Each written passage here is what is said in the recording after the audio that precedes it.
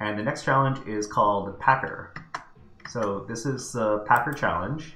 It's part of the reverse engineering category, and I'm going to provide the link in the chat for you all. All right, so this is the Packer challenge. It says, reverse this Linux executable ? And there's a link to a binary executable file. I'll leave the link to the binary executable file for chat. Okay, and we're going to, inside of the web shell, oh, I have to do my web shell again. Hold on. Okay, and I'm going to grab my password. Hold on.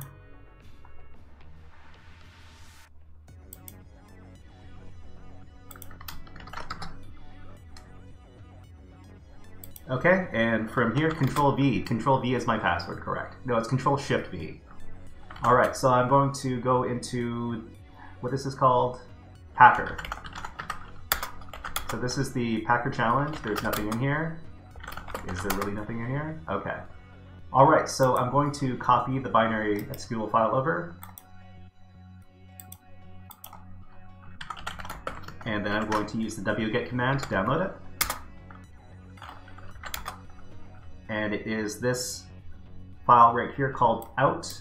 So what we need to do is we need to make this binary executable one. We need to make this file binary executable because we can't execute it as is. So chmod plus x and then out, which is the name of the file. And then when we look at it next, we see that it has become executable. So we could try just running this file just like this. Enter the password to unlock this file. I don't know. Access denied.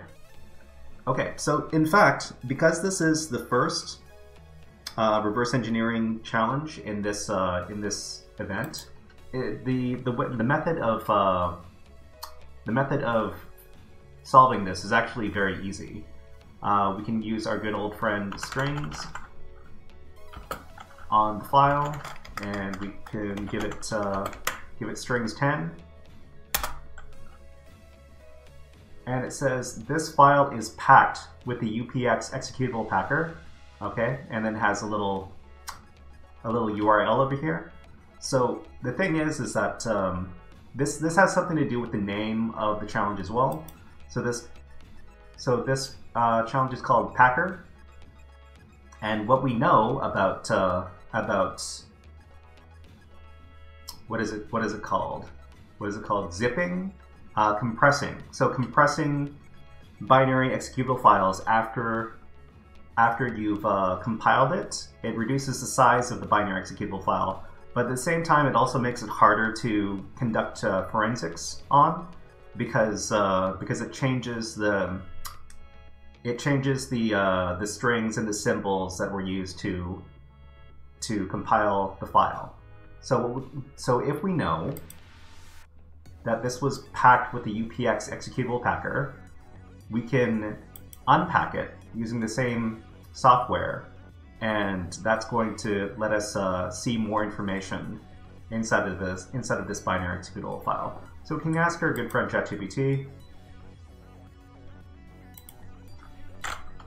how do we uncompress a file using the UPX program on Linux? Okay, and it gives us the syntax over here, UPX-D file name. So let's copy that and then go over here.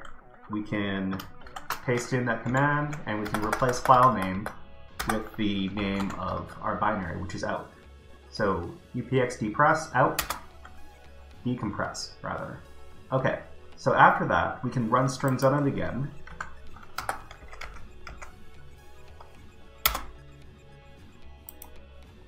And we see there's a lot more Okay, there's a lot of stuff there. Hold on. So what we're going to do is we're just going to grab the beginning of the output there, and then we're going to pipe this into the head command. Okay. All right, so that didn't really help too much. Okay, what we're going to do is we're going to grep for the flag. So because there's a flag in here, we can grep for it. So we're going to grep the term flag here. And it says password correct, please see flag, this over here. So there's this long string. And what kind of encoding or encryption do you think this might be? So I can tell you this is not base64. This is not the type of encoding or encryption that we're dealing with. In this case, we're dealing with hex representation. So it's hex representation of ASCII code, and what we can do is we can use a handy-dandy website to translate this for us. There's this one website called Rapid Tables, and they have something called a hex to ASCII string converter.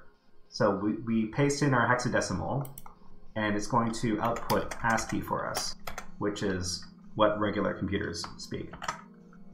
So we paste in our hexadecimal code over here, and then it's going to translate it to text. So we click on convert, and this is the result. It's a whole flag.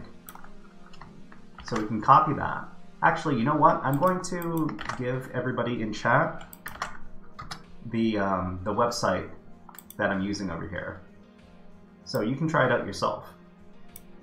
Okay, so what happened there? So this binary over here had a string inside of the binary that told us what the flag was, but the flag was encoded in hexadecimal representation of ASCII code. So we took the ASCII code over the hexadecimal code over here, and then we fed it into this website over here that turns hexadecimal code into ASCII. And by doing that, we were able to get the flag. So copy the flag and go back to the challenge page, paste in the flag, and click on Submit Flag. Okay, and if you haven't already, click on Thumbs Up. Hey there, HackerFrogs! Are you enjoying this workshop? Learning new concepts and skills? If so, there's a way you can support the channel, and it's totally free. Just click on the subscribe button below the video. Also, click on the like button. And if you have questions or comments on this workshop, please leave them below the video. Thanks for listening. And now, back to our scheduled programming.